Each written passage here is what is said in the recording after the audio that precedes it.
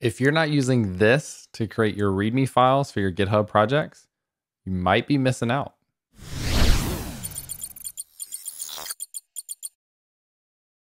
What's going on, everyone? My name is James Quick, and I do weekly videos on web development related topics. I also have a podcast with my friend Amy Dutton called Compressed FM, which you should totally check out. But today we're going to talk about creating README files, and more importantly, how to make that as easy as possible on yourself. So Markdown is what the language, the templating, the markup language that we use to create README files. And when I first got started with Markdown, I was kind of intimidated. And I think like Markdown is really not all that complicated. It was just something I had never used before. So learning some of the syntax, I felt a little weird about. Now I use it all the time, so I'm super comfortable with it. But if you want a Kickstarter, a jump starter, a push in the button, I don't know what it is, like an easier way to create your Markdown files, I want to show you today ReadMe.so, which is a product from Catherine Peterson. I got to talk to her on stream about this recently. That is super awesome. So let's go ahead and dive in and take a look at it, and I'll show you why it's so awesome and why you should check it out. All right, so I'm here on the ReadMe.so website. This is on Product Hunt, so you should definitely go and check this out on Product Hunt and give it an upvote like I have already done when I'm logged in, but give that an upvote on Product Hunt if you enjoy the video to support her and the people behind this. But if we go into the Getting Started tab here, the easiest way to do this is just show you what's here. So you've got an editor in the middle, you've got a preview on the right, and then you've got some different blocks and things that you can use to kind of lay out your README file. And they're pretty standard stuff that you would expect to see in README. So documentation, environment variables, deployment, FAQs, features, installation, all that kind of stuff, the stuff that you are probably pretty used to having to include yourself, is there with some general information. So if I said this is my YouTube video, I'm writing Markdown in here in the editor, and then I get the full preview on the right. Now, one of the things that Catherine and the team did that's behind this is they made sure that this preview over here looks like the way that github.com renders Markdown as well. So if you've ever worked with Markdown and seen it rendered in different locations, you may have realized that different places or different places just render it differently. So this is meant to look like the way GitHub renders it. So you take this Markdown from here, take it right to GitHub. It should look exactly like what you see as the preview.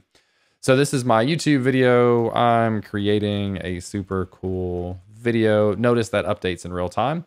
This is also using the Monaco editor. So Monaco is kind of the base, I think, of VS Code. So this is using Monaco, which is the base of VS Code in the browser, which is really neat.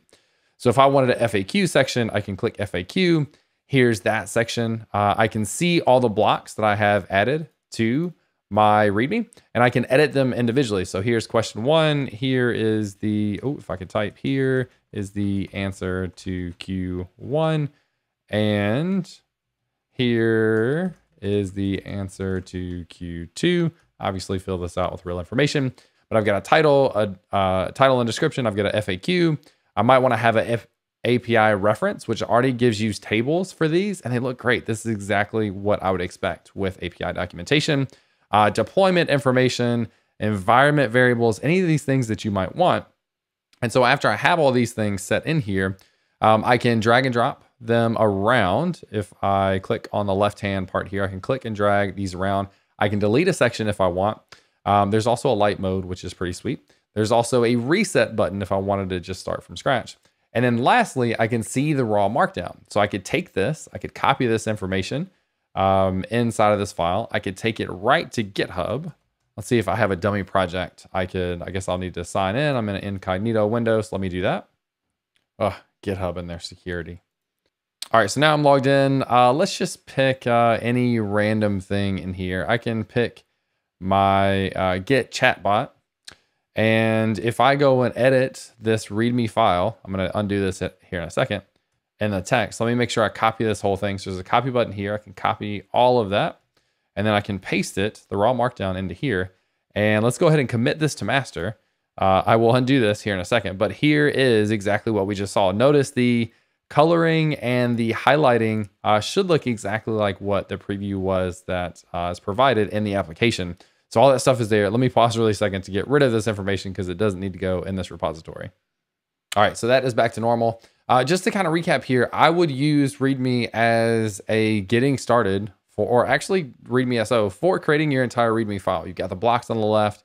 You can edit the information. You can preview it. Got your light and dark mode, which is pretty sweet. You can also download the raw Markdown file. So there is the ReadMe file that's downloaded. Support Catherine if you can, if you're able, by following her on Twitter, and then buy her a coffee if that is in your budget as well, because this tool is really cool. It's something that she created that's free for the community. You can use this. Obviously, I think you should. And then support her if you can. If at the very least, give her a thank you on Twitter and give an upvote on Product Hunt. But ReadMe.so is pretty sweet. All right, so hopefully ReadMe.so and its benefits make sense. Give it a shot. Let me know in the comments when you do what you think about it and maybe some features you'd like to see added that we can pass on to Catherine. And then as we wrap up, I want to do a community shout out. You've already heard the name a couple of times, but Catherine Peterson is the creator of ReadMe.so. You can also find her on Twitter. I'll include a link to her Twitter below. So do that, support her. Hope you enjoyed the video, and I will catch you next time.